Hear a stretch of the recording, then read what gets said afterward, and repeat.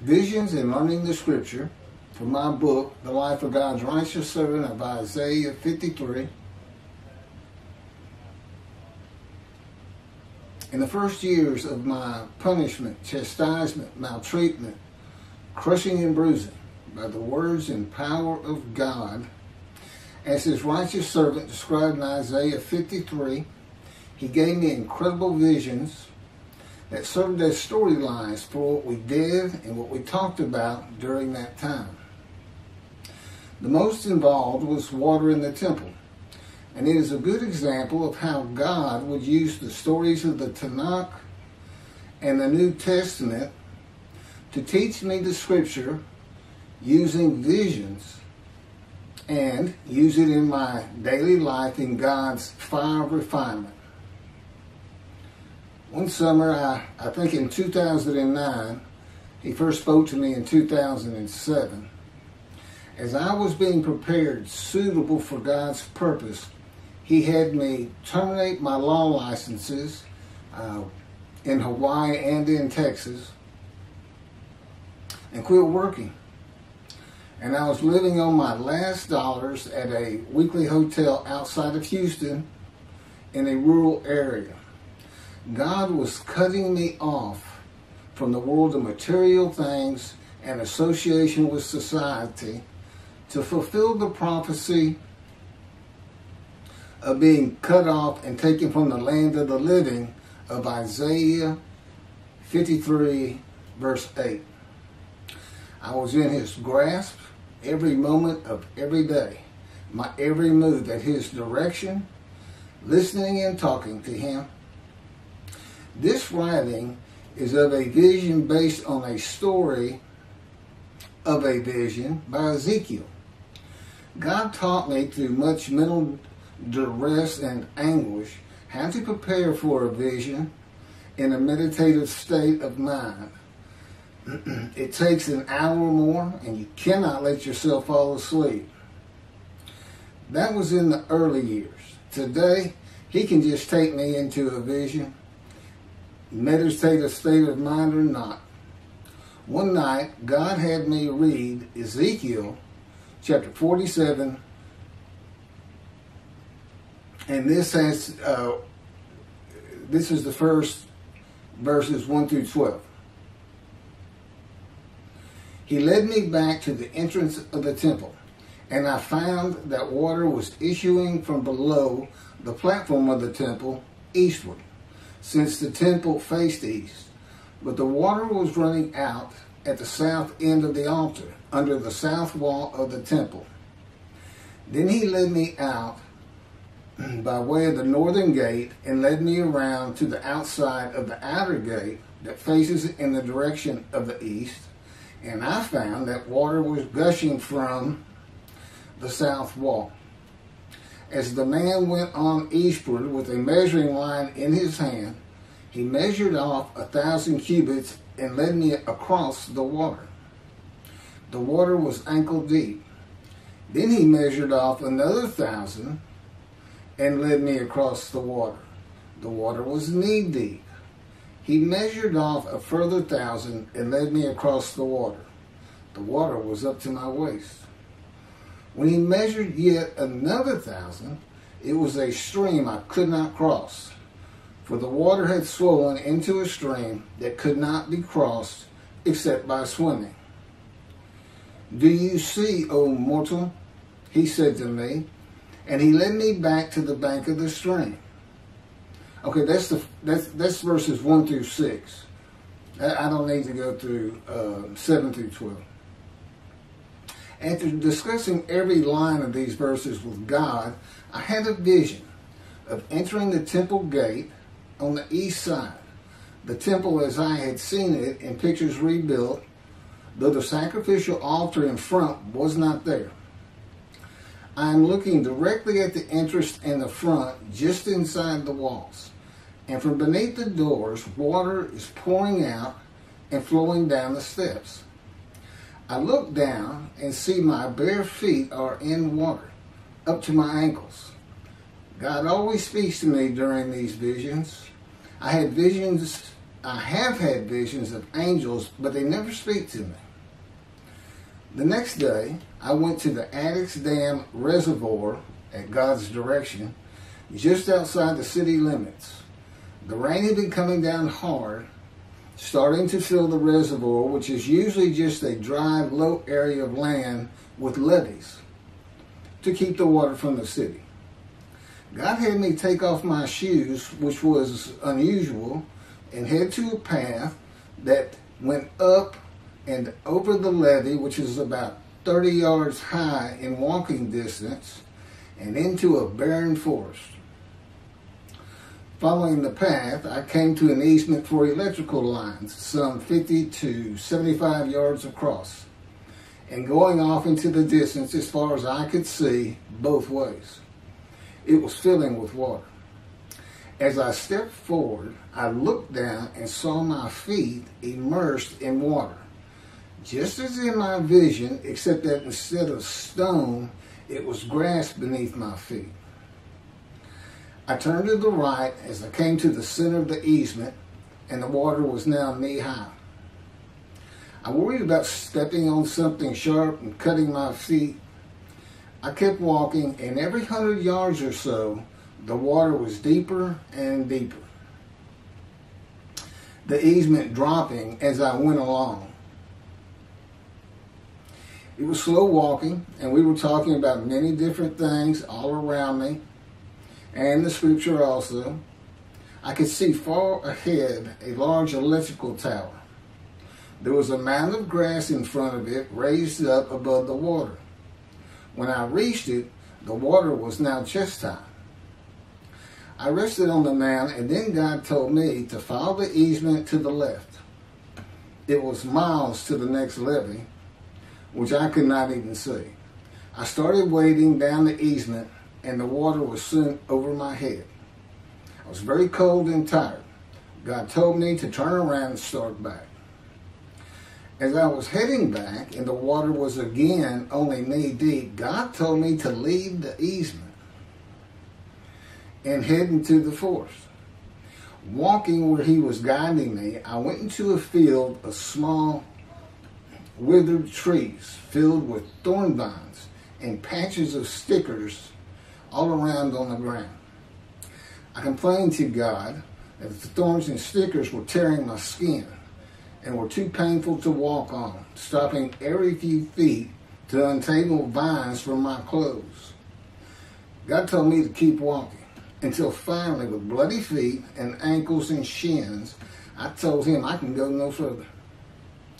God told me I could stand there all night or continue walking. He had all the time in the world, and my anger at that overwhelmed me, and I thrashed around further, entangling myself in thorn vines until again I could not move. As the anger lessened, I carefully pulled myself free and stepped into a clear area and kept going. It was getting dark. God had me continue in aimless directions in and out of thorns and stickers. God finally relented and directed me to the levee path and my car. This punishment of walking barefoot through thorns, vines, and stickers was for me. This maltreatment, this wounding. My self-will and hot temper needed a lot of refinement. This is why he called it God's fire of refinement. Wounding, punishment, chastisement, maltreatment, crushing and bruising. This is by no means the only way God has and is refining me. It is a seemingly endless and varied process. This is the 13th year since he spoke to me in 2007. And he does not sleep, which means I don't get to sleep much. 2 or 3 hours a night. Between him and the angel of his presence, the Holy Spirit, they always have something to say, something to make me better, some new pain to show me they can inflict on me. And it continued. I tell him, wait a second, I've put together the 2 books that you dictated to me, which really took about 5 years of learning, 5 years of writing in a blog, and then about a year plus to put the first book together, Isaiah 53 and the Day of the Lord. And we just did the book that this chapter comes from here recently, and it didn't take any time at all. Most of it is done, this refinement, in his words and power in the room that I live in. He told Ezekiel, go to your house. I bind you with the cords of my power. You shall not go out amongst the people. He told me, go to your room. Actually, I take care of my elderly parents, 92 and 85 years old, in exchange for room and board since I don't have any money, until recently when I filed early for Social Security. But I give almost all of it to them, just to make up for 10 years of being here. How Ezekiel's vision and my vision and the story of my day and the flooding reservoir and fields of thorns and stickers are to be interpreted with the meaning for this day of God speaking to his prophet again has not been told to me. Some visions are just for a good story. My vision in the temple was just for me and preparing me for the next day of refinement of my soul, spirit, and self. Another example of a vision that served as a storyline for teaching me the scripture began in the Houston City Memorial Park, where God had taken me out for exercise. This was He takes me out for exercise. Sounds funny. Every time I say it, it makes me think of taking your dog out to get a walk. This was a vision in spirit rather than body. In the vision at the temple, where I could see my feet in the water, I was in body. In a vision in spirit, you do not have a body. And even spirit cannot see spirit. That's what the angel of his presence tells me. The Holy Spirit. They don't always explain everything to me. I'm not on the executive committee by any stretch. I am a servant. I'm a servant that needs a lot of refinement. If you were to pick up this book, you'd see that there's about 7 chapters of my life as quickly as possible, mostly just setting forth major traumatic injuries I went through. And then I think it's chapter 7, it's entitled, God Speaks to an Atheist. And I was, I've gone 50 years and had nothing to do with God or religion or even people who were religious. Because if you talked about God or Jesus around me, that was it. I wasn't going to talk to you ever again. I didn't want anything to do with it. I had just been banged up too much in my life, and I just didn't care for any of it. Had never read the Bible.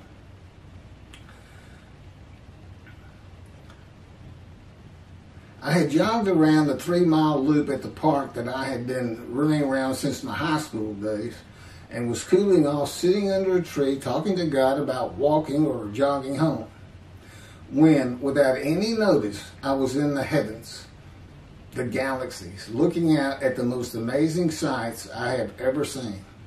Galaxies and everything in them, and as I looked on, I glanced down, and I had no legs, and didn't realize I had no body.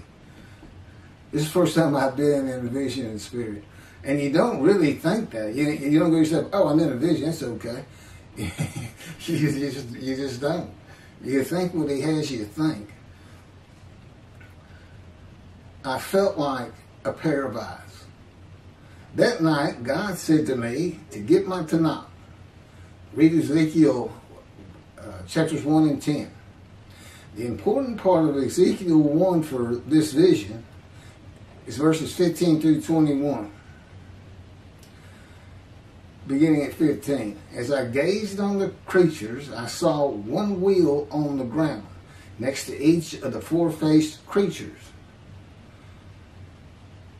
As for the appearance and structure of the wheels, they gleam like beryl. All 4 had the same form. The appearance and structure of each was as of 2 wheels. 2 wheels.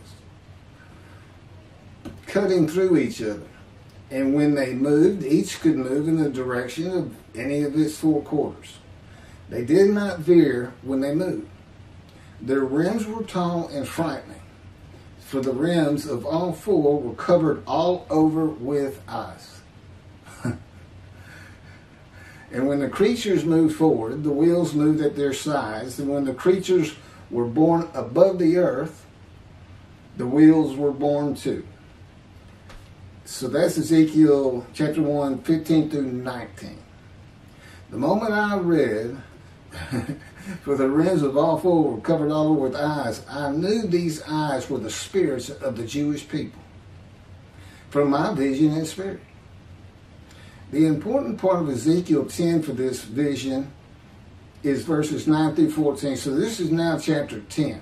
He picks back up. It's the same vision. He says it at the end. But just so you know, and the creatures are now cherubim, angels, but he says they're the same ones. Verse 9. I could see that there were four wheels beside the cherubs, one wheel beside each of the cherubs. As for the appearance of the wheels, they gleamed like beryl stone.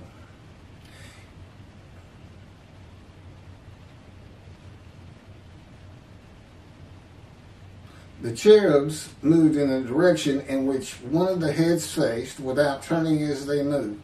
Their entire bodies, backs, hands, and wings, and the wheels of the four of them, were covered all over with eyes. It was these wheels that I had heard called the wheelwork.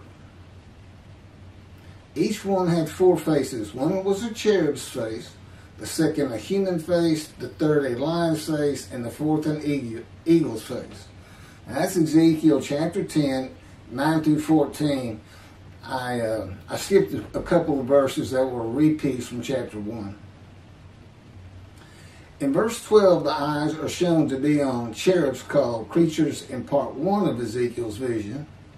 In verses 18 through 20, the spirits of the Jewish people collected on earth are taken to heaven as God awaits them. Verse 18, then the presence of the Lord left the platform of the house and stopped above the cherubs. And I saw the cherubs lift their wings and rise from the earth, with the wheels beside them as they departed. And they stopped at the entrance of the eastern gate of the house of the Lord, with the presence of the God of Israel above them. They were the same creatures that I had seen below the God of Israel at the Shebar Canal. So now I knew they were cherubs. That's Ezekiel chapter 10, 18 through 20. There is also an account in Ezekiel 37 of the resurrection of the dead that begins in verses 1 through 6.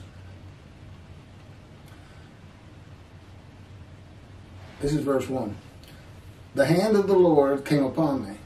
He took me out by the Spirit of the Lord and set me down in the valley. It was full of bones.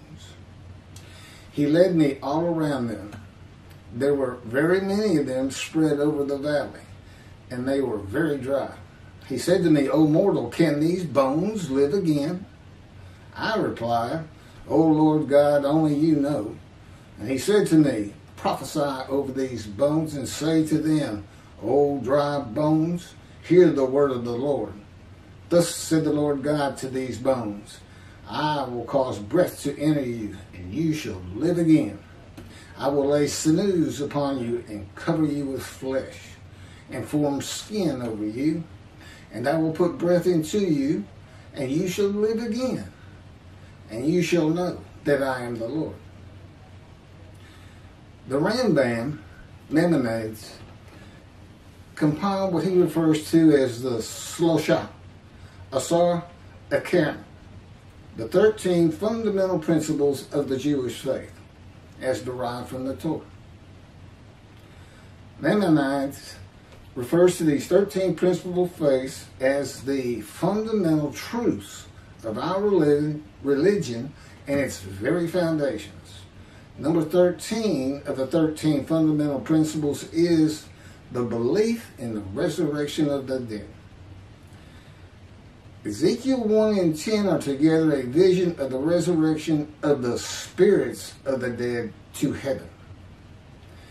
The creatures later identified as cherubs, a type of angel, with the spirit are going to and fro, east, west, north, and south, adding eyes to themselves, and the wheels, themselves and the wheels, and taking them to the platform of heaven at the entrance of the eastern gate of the house of the Lord, with the presence of the God of Israel above them.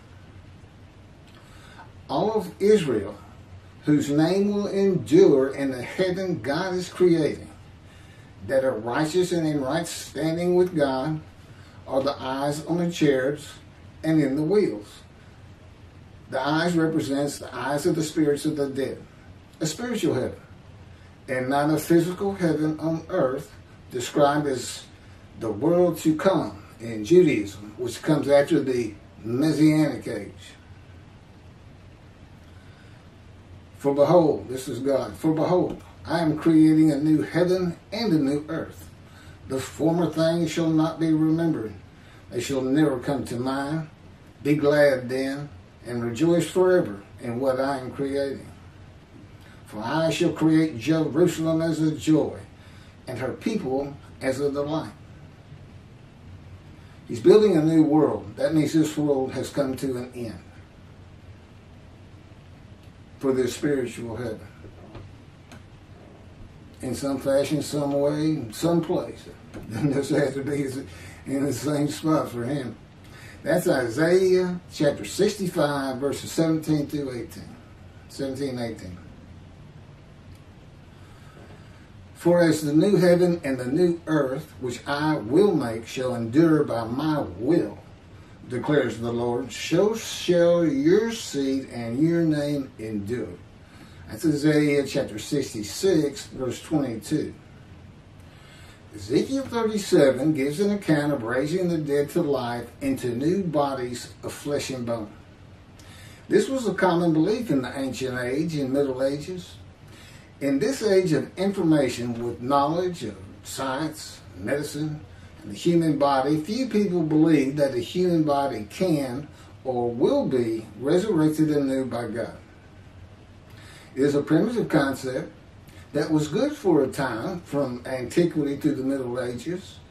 That is why God provided visions of resurrection of the dead, conforming to the beliefs and the world of the Jewish people in antiquity and the Middle Ages, and a spiritual heaven for a more enlightened time of reasoning and knowledge. The burden on Israel and the practicalities of such an event, which is to include the resurrection of every Jewish person who has ever lived. That would include the Israelites and the Hebrews. All of them. Suddenly appearing in the land from the time of Abraham to today is unimaginable. From the million Israelites in the Exodus, or some people say as many as 3, I think it says 600,000 men and their families, to 6 million from the Holocaust alone. That's 7 million. That's how many Israeli Jews but give or take, there are today. All of a sudden, there's going to be an equivalent amount of resurrected dead Jews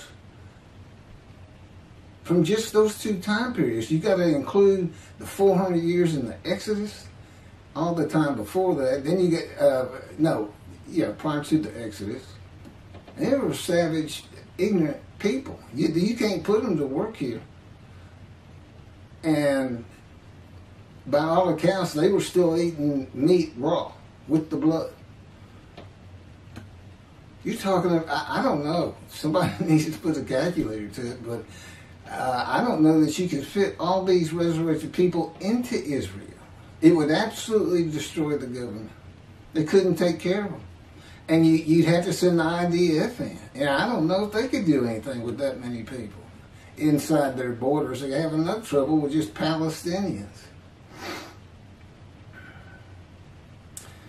no training to work. They'd all have to be housed and fed and educated. The resurrection of the dead in the human body is also said by Rambam to be a sign that Moshiach has arrived, or that it will happen in his lifetime. Moshiach.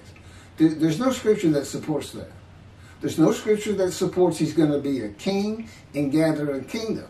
Nor is there any scripture that says he's going to restart the Davidic dynasty. But in his time, and he sees the descendant of David coming, you know, he lived in antiquity. He died before the Middle Ages started, from somewhere between 1200 and 1400, something like that. And, you know, communication, information, nothing was the same as it is in this world. It was something that could be believed in. But not today.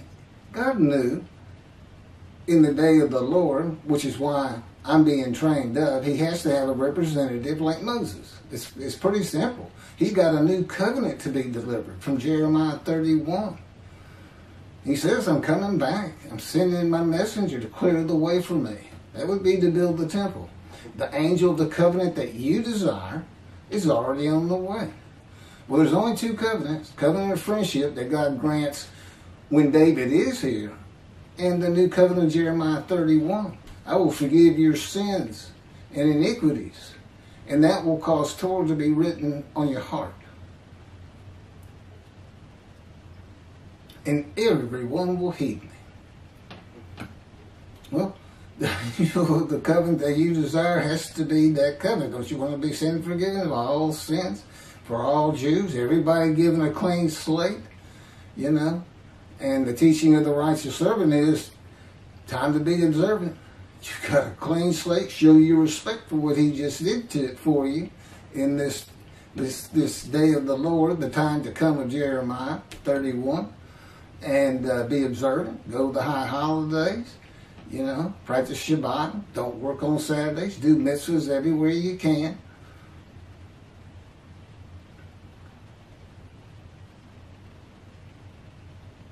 So I am Moshiach.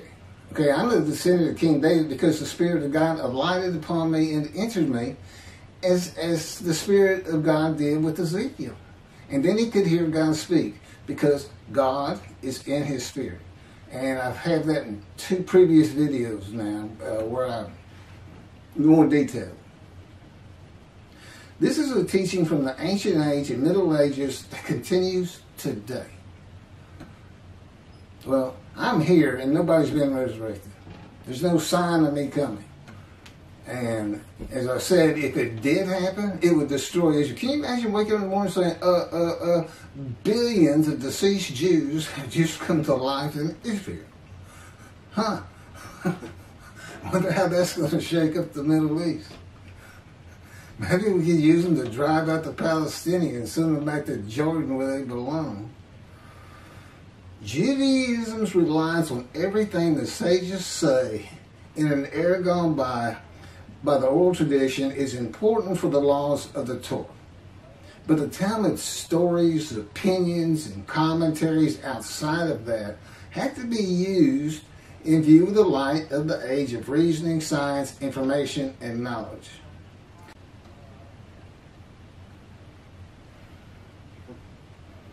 And you have to re-verify that these beloved men, such as, and brilliant men, there's no question, who dedicated their life to the Hebrew Bible, the Scripture, and discussion of matters in the Talmud, commentaries. But you need to double check them sometimes. In the Messianic era, it is said that the entirety of the world will speak Hebrew. So, does that mean when Moshiach gets here, he needs to fly to China, where 1/3 of the world's population is speaking Chinese, and get them all to speak Hebrew? Do you think that's going to happen? Well, I got news for you. Moshiach doesn't even speak Hebrew, much less Chinese. So, that's going to be a definite issue. But you know, but it's wrong. You know where he gets that? from a chapter and verse. I can't remember the book or anything right now. I have it written down in the book. God says he will make the peoples of a pure speech. So he takes that phrase, it's like a Christian just taking one phrase out and leaving the parts that are kind of conflicting with what his commentary is going to be in his opinion. He says that means everybody will speak Hebrew. Well, look at the verse before it. And you'll find out he's not talking about the world. Just go read it yourselves. You can find it. You do a search on it. No, the peoples of pure speech are the Jewish people in Israel. And guess what? It's true. They speak Hebrew now. That's the official language along with Arabic in the state of Israel. But it's not the world. And yet that's part of the Messianic era. The world's going to lift up and exalt and love the Jew. Well, again, is Moshiach going to travel to China? Is he going to get him to do it? Or is God going to wave that magic wand of his? You know, God is creating this heaven for the Jewish people with the name Israel shall endure. No Christians are invited. No Gentiles. If they want to go to heaven and see God's heaven, they're going to have to convert to Judaism and become Jews. And the reason is because when he forms an angel, he has to create their personality. What he's done here on this earth, and by selecting a chosen people, the Jewish people, is force them to go through incredible suffering of a magnitude we can't even imagine. The Holocaust, pogroms, on and on. And he does that because it makes them the kind of people he wants. People who can overcome, people who are compassionate towards others. And it's part of the reason they think Isaiah 53, the current teaching today, not what the sages said, not what Rambam said, but apparently what Rashi did say. Although there's some conflictions on that. But anyway, his own inconsistencies. I don't know if conflictions are a word. But anyway, I'll get back to it.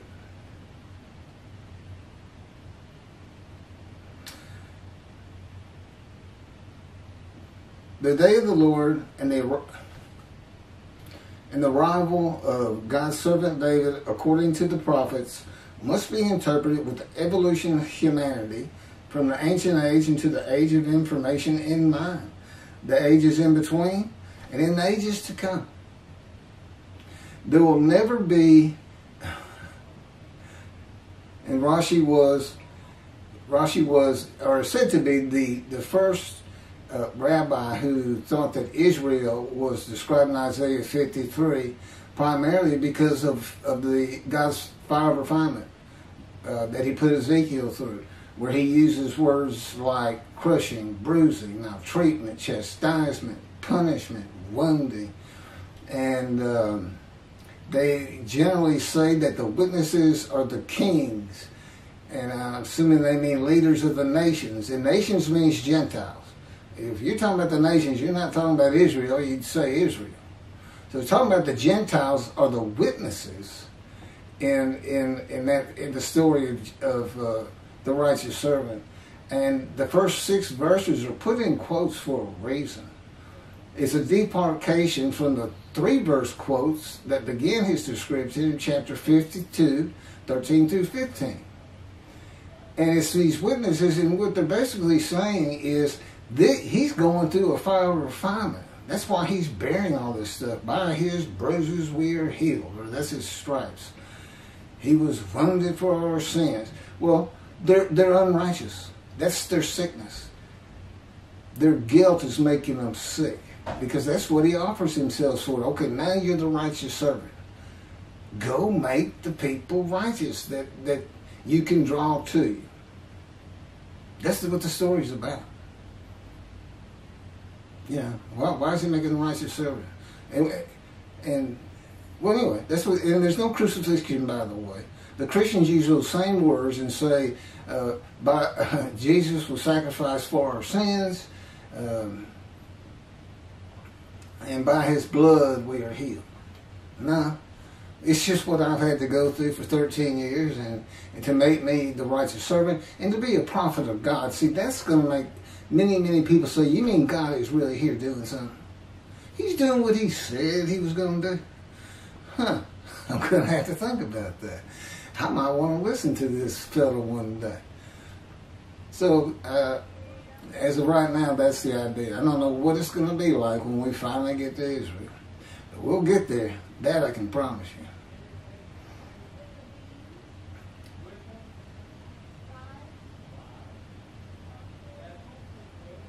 The Israeli government will not be replaced and the kingdom created. That's what I was missing. If God knew it was going to be a democratic country, it was all things.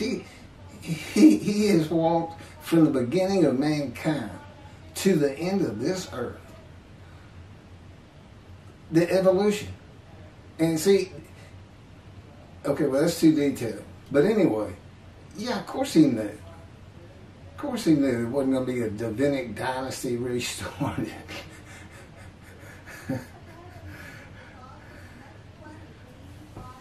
As I mentioned, I was the 85th years, and I don't really, in which God, being trained up as God's servant, I'm more likely to be cussing him and complaining than I am to be praising and worshiping him. I can't ask for it. I'm not allowed to ask for anything.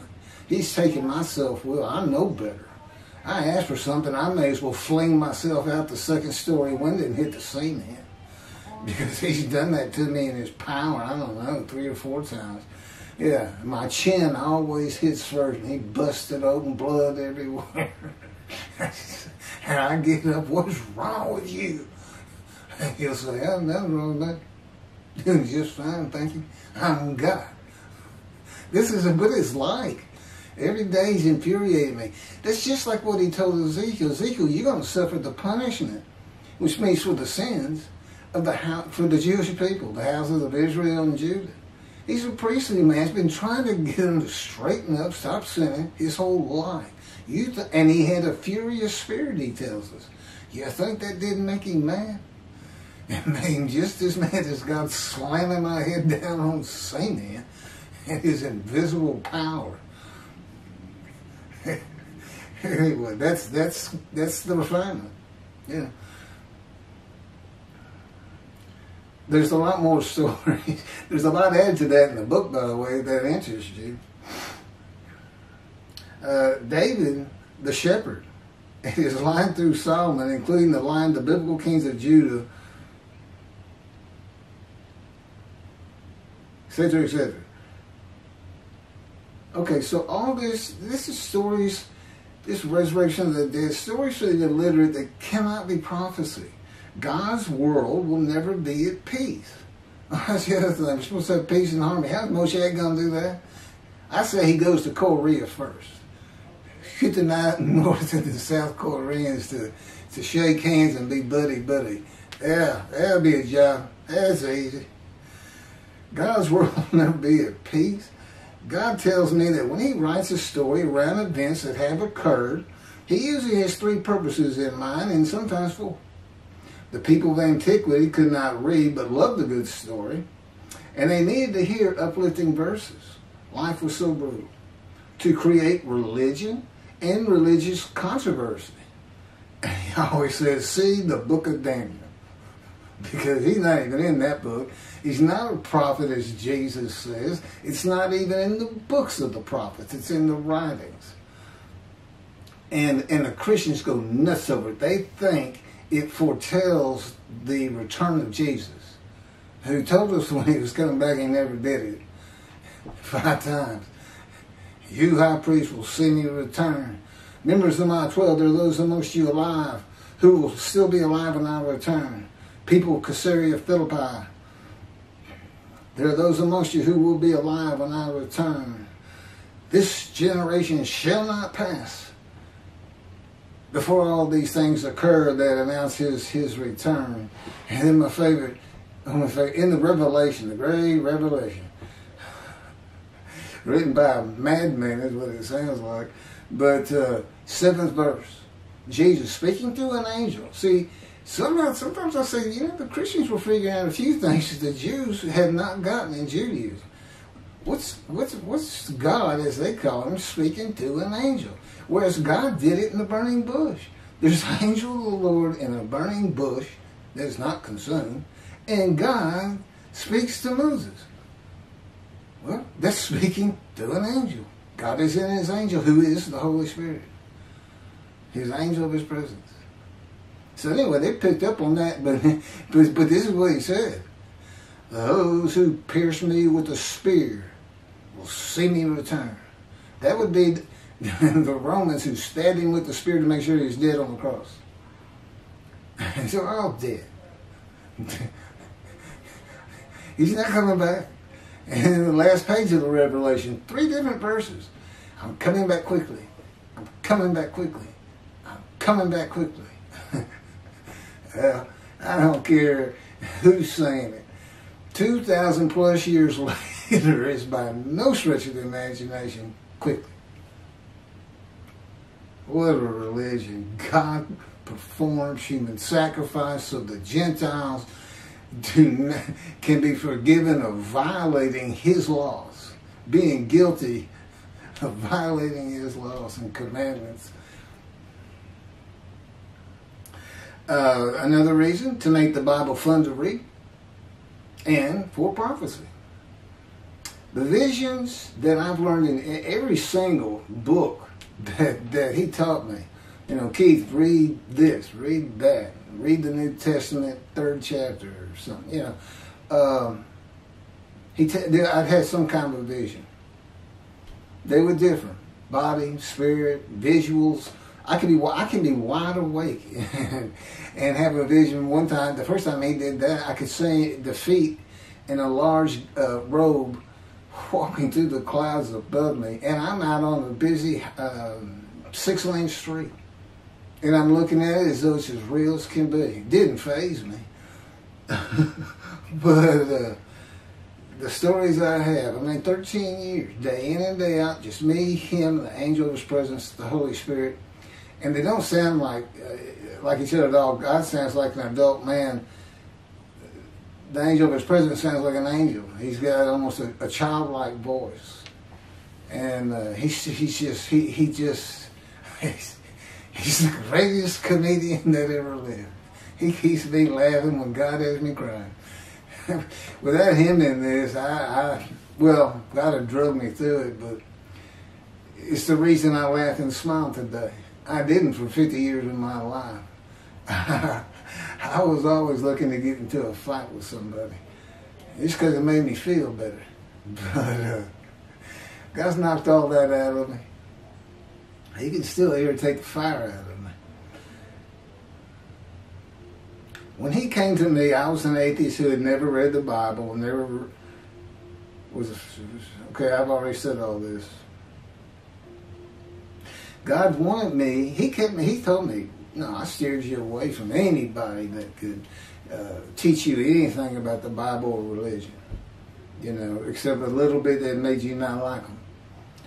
He wanted me to be a Bible and religious blank canvas for him to paint the pictures of biblical understanding in my mind as he would have his stories and prophecies understood. Remember, God's dictating this. I think it's pretty good prose. Good job, God. God's interpretation of his book.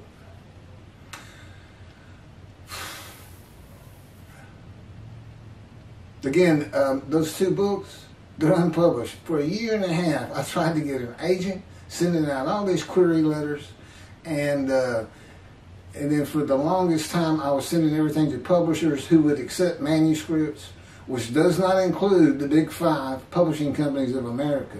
But I hit all the big ones in Israel. And if they bothered responding, they said no. And I'm sure it's because it just turns Judaism upside down, and they think, well, we don't even know what he's talking about. That's the only thing I can figure. But it's his books. I think he'll get published one day. Just like these videos. I'm just a servant. I didn't know I was going to be doing this particular video at this particular time today, or even if we were going to ever do anything on the book of my life. As this video comes from that book, like I said, he keeps me edgy and irritated these days.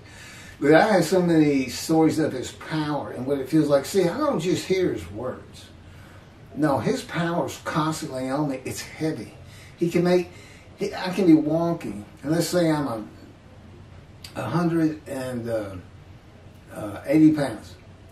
And all of a sudden, he can make my entire body feel like it's 280 pounds, to where I can barely lift my legs and my knees are starting to hurt because I'm continuing to walk. But then he can take this power that enveloped Ezekiel. He called it cords of power. Well, it envelops me too.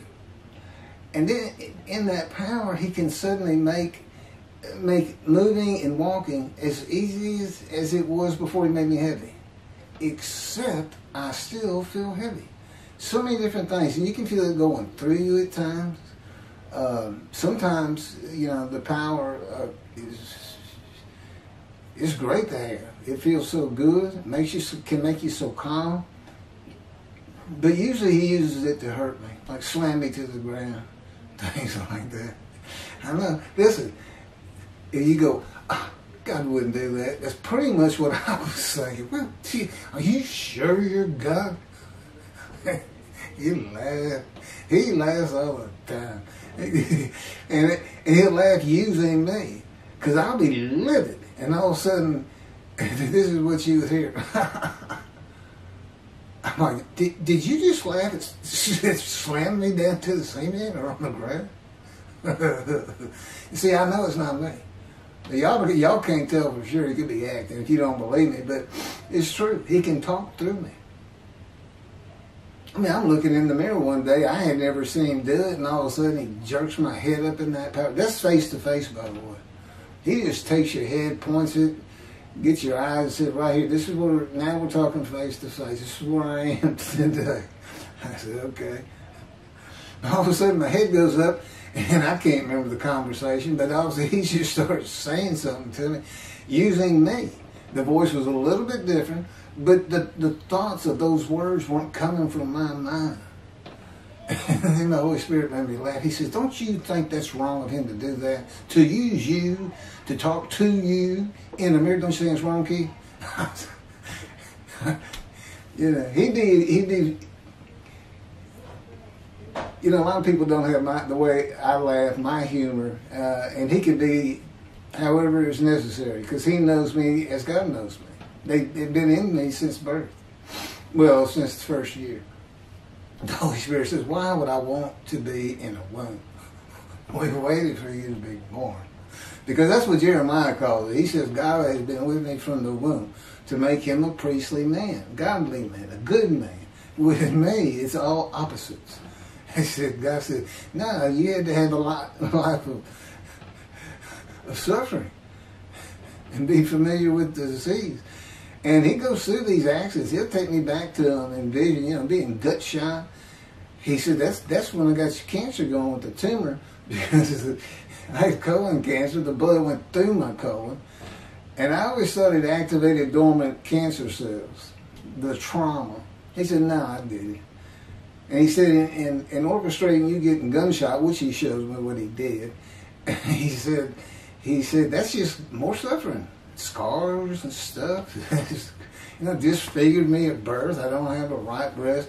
See, the man of Isaiah 53, I'm the exact opposite of Jesus Christ. The exact opposite. Blemish, defective. You can't offer me as a sin sacrifice.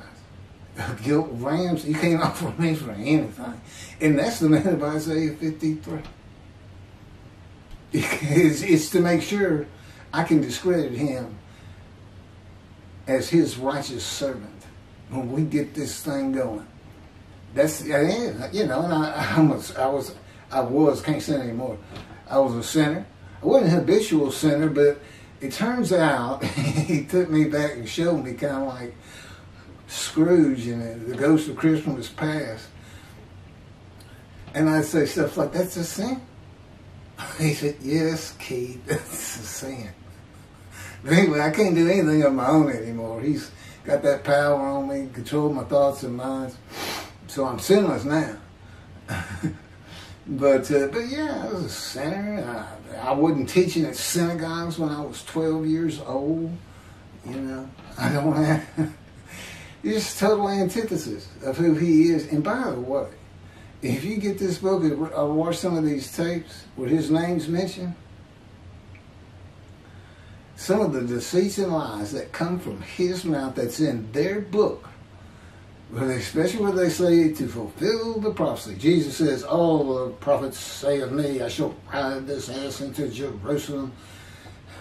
And there the Gentiles will mock me, spite on me, scourge me, kill me, but I shall rise on the third day. As all the prophets say to me. All you got to do, if you're a Christian and you read that, is go, I think I'll verify that. You know what you're going to find in your Old Testament, the Hebrew Bible? Nobody says it. You got 20 prophets right there. And none of you come close, but you go, hey, wait a minute, here's riding an ass into Jerusalem by Moshiach. Oh, yeah, Zechariah. What does that say? It says he rides